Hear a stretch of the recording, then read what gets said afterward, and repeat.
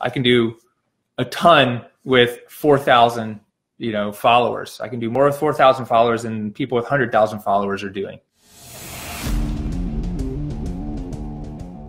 Right now, I'm going to talk about Facebook retargeting.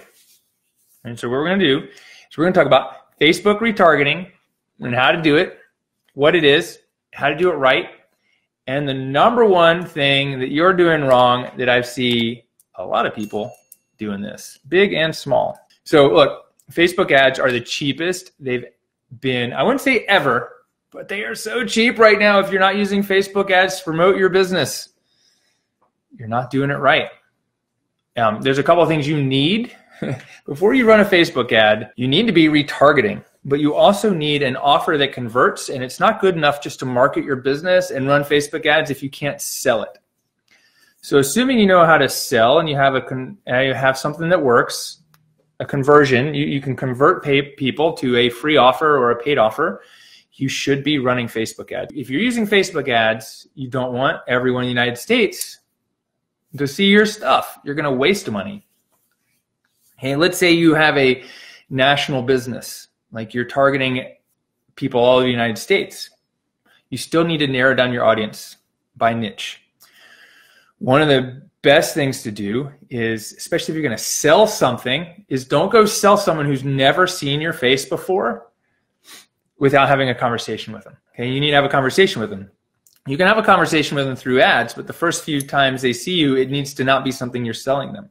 But when you're going to sell them or you're going to get them into your system, you need to use retargeting. So the retargeting is a way to send your Facebook ads to a warm audience. A warm audience is someone that already is comfortable with you, already knows you, they've seen you, they've been to your website, they're a fan of your Facebook page, etc.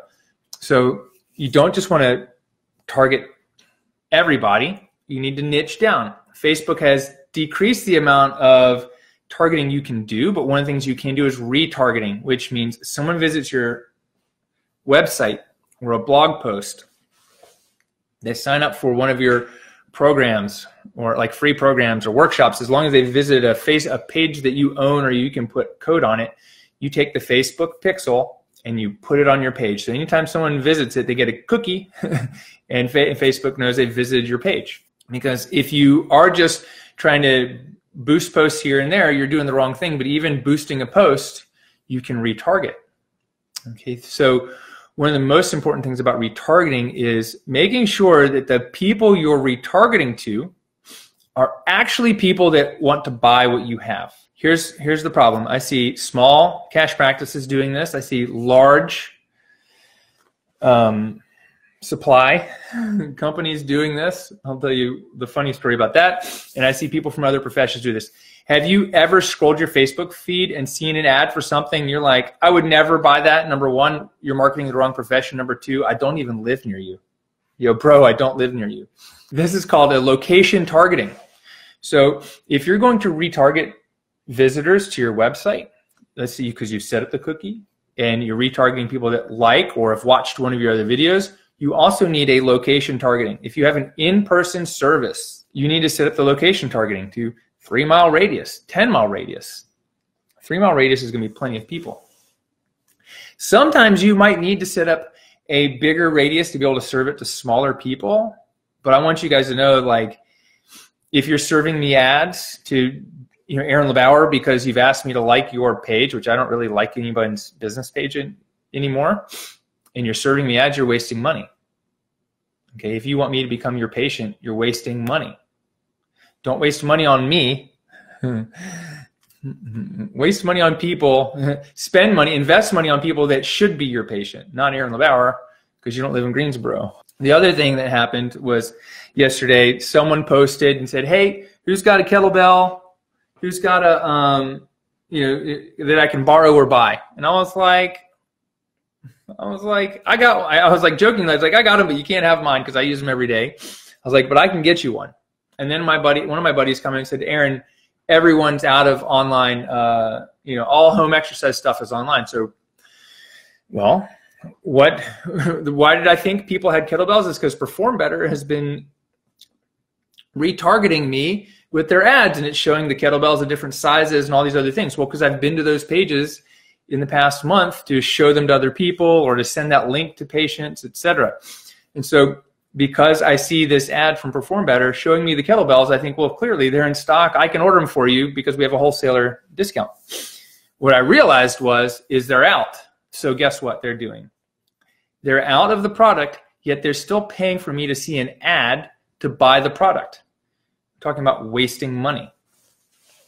Perform Better may not care, but what that does is that tells me they don't have someone watching their ads and paying attention to their ads. They just turned them on and let them go.